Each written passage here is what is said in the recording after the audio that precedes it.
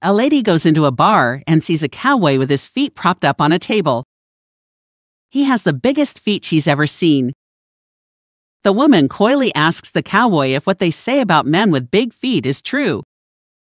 The cowboy replies, "Sure as ma'am, why don't you come back to my place and let me prove it?" The woman is curious, so she spends the night with him. When she sees him the next day, she hands the cowboy a $100 bill. "I'm flattered," he says, grinning. "You must have really enjoyed me." Not so much," the woman replies. "Take the money and go buy yourself some smaller boots.